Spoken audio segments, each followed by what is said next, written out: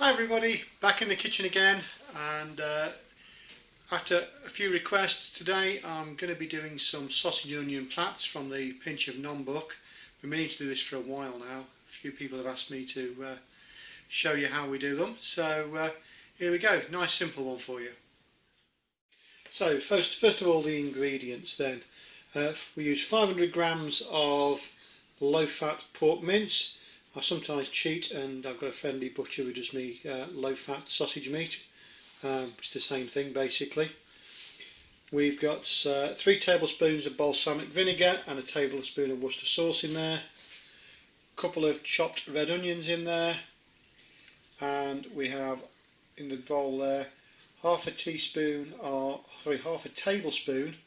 of the mustard powder, the sage, some garlic and some thyme, 100 ml of stock there, chicken or pork stock will do, salt and pepper hiding at the back, and for the wraps we use the Weight Watchers ones because they come in around 120 calories per wrap. So we'll start putting it all together.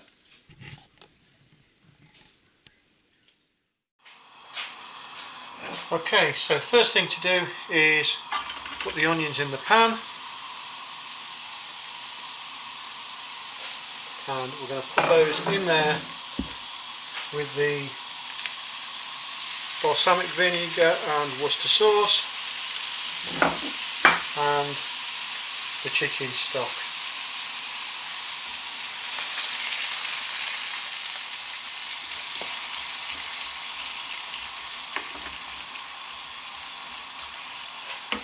They're going to cook down there for about 5 minutes till the onions go soft and the liquid reduces. So as you can see there, they've gone nice and soft and all the liquid has gone into the onions to give us some beautiful flavours.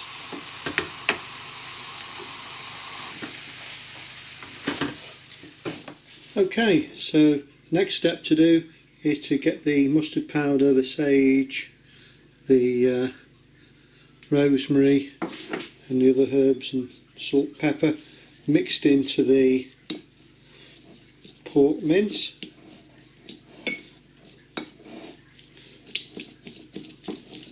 You can use a blender if you really want to for this. I don't find it a great chore to do it this way. So we mix all that in,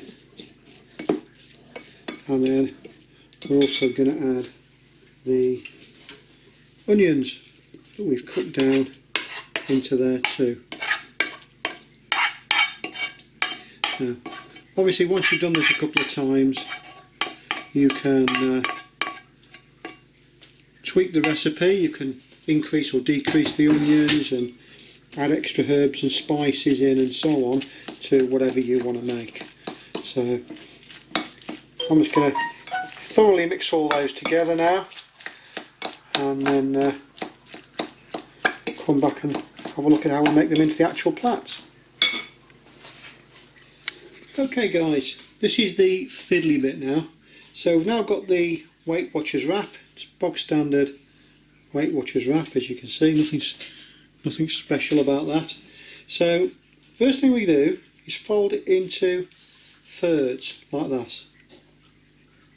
Those of you who are good at origami will be great at this. So we do that. That gives us 2 lines, as you can see there. So now fold it in half like that, and we should still be able to see the line there. So now we're going to put cuts in like so.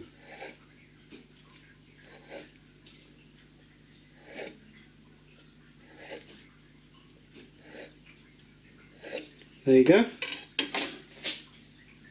That's how we get the plait. So now we open it up. So we've got the bits that side and the bits this side. So then we get to the clever bit.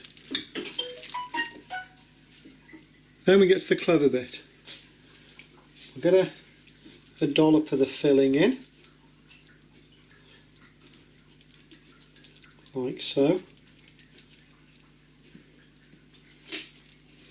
little bit more.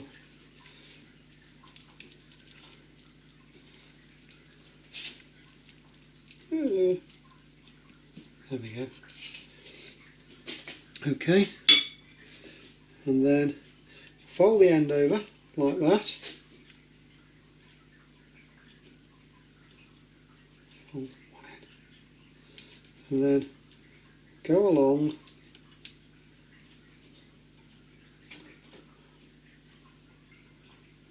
side by side.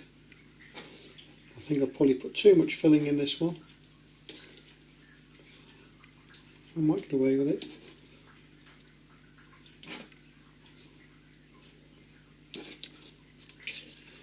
Fold the end over.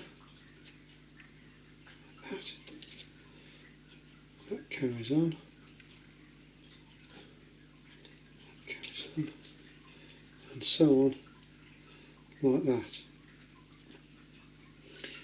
And it looks kind of fiddly, but you get there in the end. Then you've got to flip it over like that and put it on a baking tray like that. Okay, so you put it face down first time.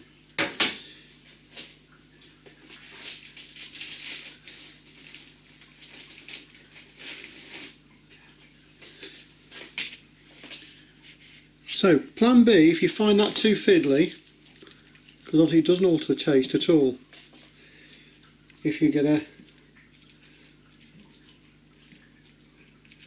dollop of filling, like so on, do that, stretch it down a bit, fold the ends in. Yeah, so you get a little parcel like that. When you invert that, you cook it like that. It tastes just as good, it's just a lot less hassle. Okay, so there you go, they're all on the tray now. Now what I'm going to do now is just brush them with a beaten egg. And that helps them go a nice golden colour. It also stops, hopefully, stops the wrap breaking a bit, because where you've made them the plaits, they can be a bit fragile.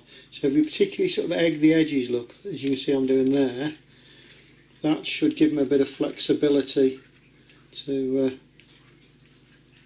stop them breaking while they're first cooking. As you can see, I'm not the most artistic chef in the world. Tina's the baker, not me. But they do taste the same just as well.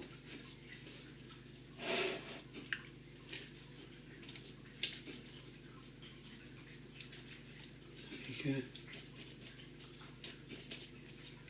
Now you may have noticed on this baking tray I've covered it with non-stick baking parchment or greaseproof paper, whatever you call it. We find that's a big help, because what tends to happen is you do get some of the juices come out of the meat and the onion filling, and with the eggs as well, and they can stick. So the non-stick parchment is a big help. So they now go in the oven on 180 for 15 minutes, well 15 to 20 minutes, you judge by the colour of the pastry effect when they come out. And then we're going to turn them over, egg the other side again and put them in for another 15 minutes. And we'll see how we go from there. Okay guys, so these have been in the oven now for 20 minutes, and you see they're looking a nice golden colour. So we'll take them out now and flip them over.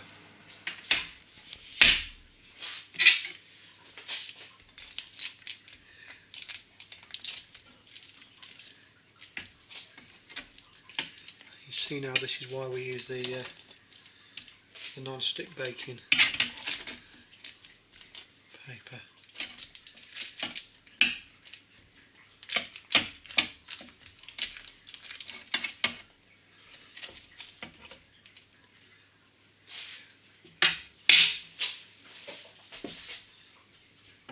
There you go. Now just egg them again.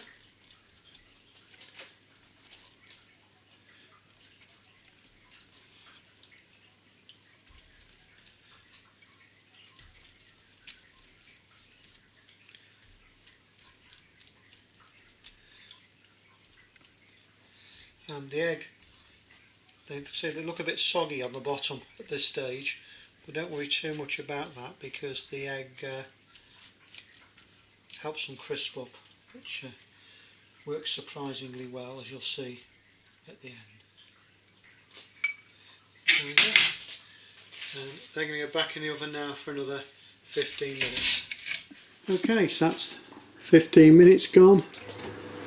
So we'll open the oven and we should have some very nice looking golden brown sausage and onion plats or pasties, depending which ones you look at. There you go guys, the finished item. Sausage and onion plats or parcels from the latest Pinch of Nom book.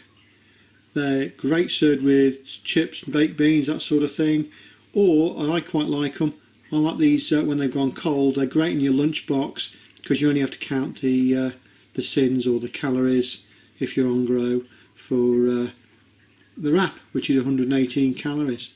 So there you go guys, that's how we make the sausage and onion plats. Hope you've enjoyed the video. If you do enjoy our videos, please like and subscribe. It's great for that. And please tell your friends about our videos. Thanks for watching. Until next time, bye for now.